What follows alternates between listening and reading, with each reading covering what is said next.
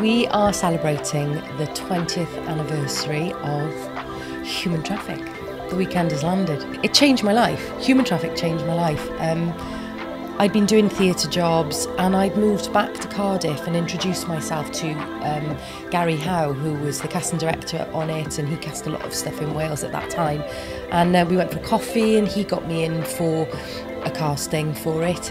And after that, things went, it didn't immediately go mental.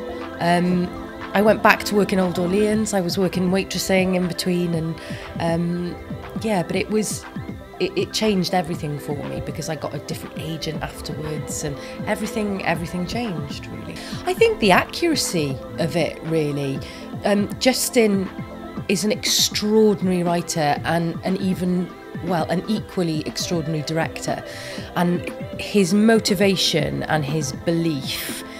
I mean, you can see where the scenes that he's in it. He's got so much energy, but I think he wrote about what he knew and he did that incredibly well and believed in it. And I think, you know, the film is a massive credit to him. It's a great cast.